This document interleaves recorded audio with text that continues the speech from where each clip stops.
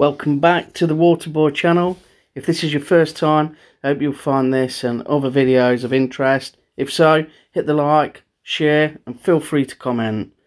So today I'm working in Horncastle in Lincolnshire, which is on the east coast, and the water is extremely hard, coming in at a shocking 360 parts per million. My customer today has had two problems, which has led to the kitchen cupboard becoming damaged due to leaks and condensation and a broken water softener. So let's take a look at the damage and see what I can do to help, and before I go I'll fit a new water softener.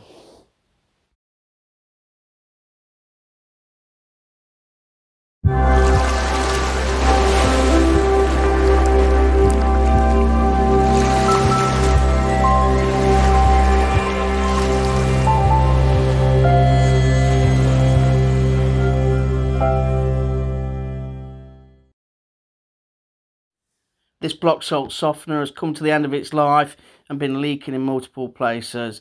Let's rip it out and inspect the damage that it's caused. The majority of the damage is due to condensation. Condensation is a sign of continuous water usage or a leak somewhere in the property. Water droplets form on the exposed pipes and drip onto the base. These pipes were all covered with tiny droplets of water and the mould has been growing.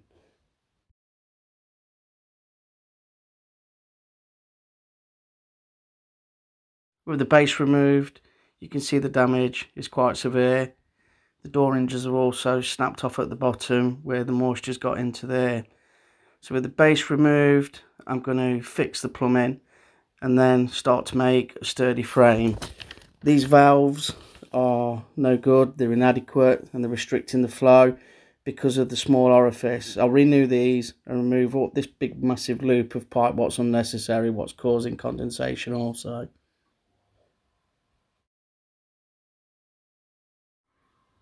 With the plumbing now fixed, I'm going to start making this frame, and I used 2x4 tannalised timber. A pocket hole jig is used to join the timbers, which makes them really strong and it'll be a frame for life.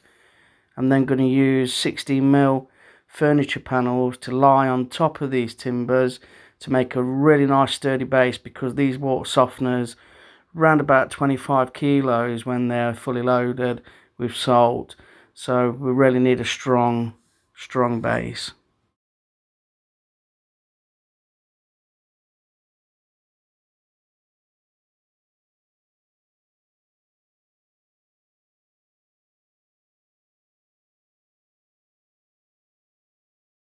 To address the door now, as you can see, it damaged at the bottom of the cupboard, so the new hinge wouldn't be able to fix there.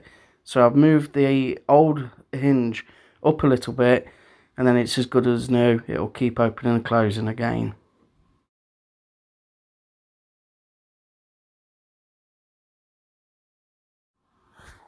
The last thing what I did was seal all around the base of that cupboard, make sure that no water can get down underneath again.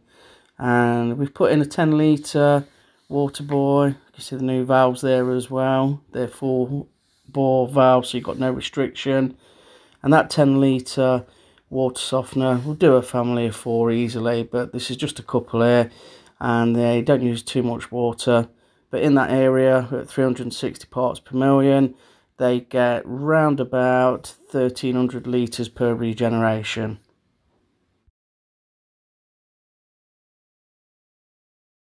Once again, thank you for watching. If you like what you see, press like and share. Any of the tools that we've used in this can be found on our Amazon shop. And if you're interested in water softeners, please get in touch by visiting the website listed or give us a call on 01400 288 008.